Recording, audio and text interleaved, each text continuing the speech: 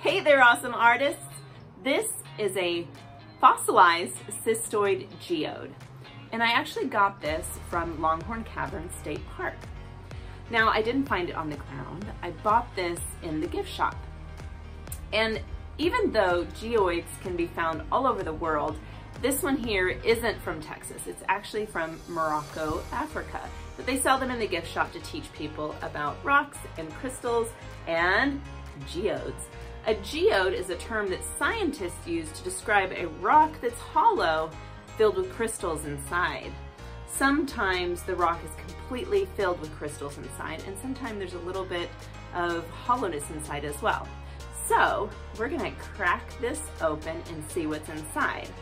I've got a hammer, and I didn't have a chisel, so I'm gonna try this screwdriver. We'll see what happens.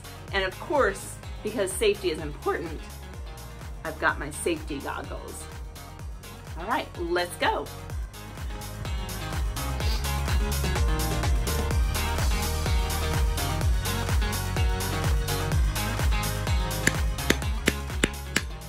Do not attempt this at home, artists.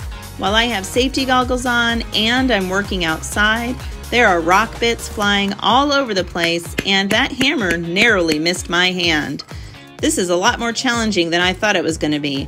I'm going to have to try this a different way.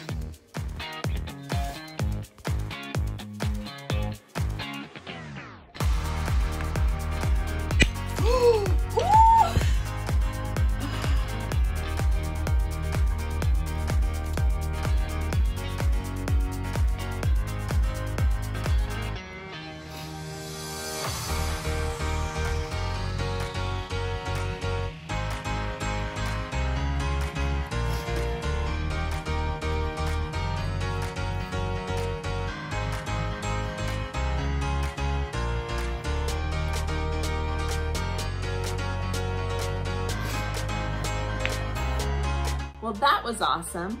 You know, I thought it was going to be solid all the way through, but I think it's really neat how you can see some of that hollowness inside there, like a geode is supposed to have. Now, the crystals inside, they're called quartz, and I came inside and I was reading about quartz in this National Geographic kids book all about rocks. And it says that quartz is the most common mineral found on Earth's continents, and it's also the most colorful mineral. It comes in lots of different colors.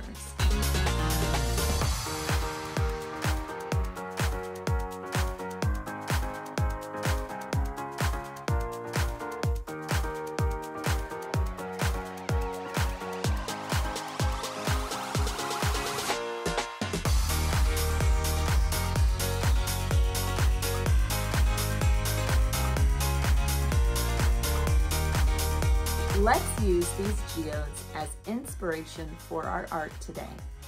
To create these beautiful rocks, we're going to need a piece of paper, our watercolor paints in a cup for water, our oil pastels, and we're going to need a mineral that you have in your kitchen. We're going to be using some salt, some table salt, to create a really neat textured effect.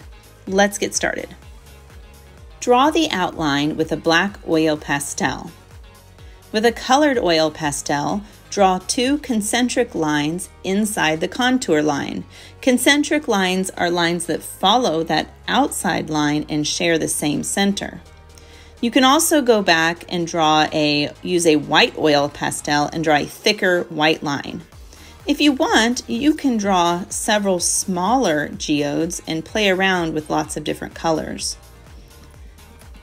Here I'm using a white oil pastel and kind of doubling up over that line to make it nice and thick. I'm going to go all the way around my geode with this line. Oil pastel can get messy when you are pressing really hard, so tap it off instead of brushing it off as to not smear the oil pastel. Once you're finished with your lines, it's time to apply the watercolor. Use rich jewel tones of watercolor paint to paint the circles.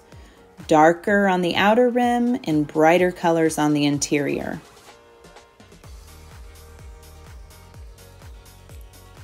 play around with different colors and ideas. While your watercolor is still wet, sprinkle the watercolor with a little bit of salt. It'll create a neat textured effect on your geode.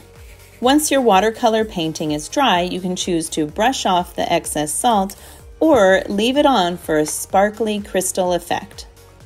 I cannot wait to see what you create.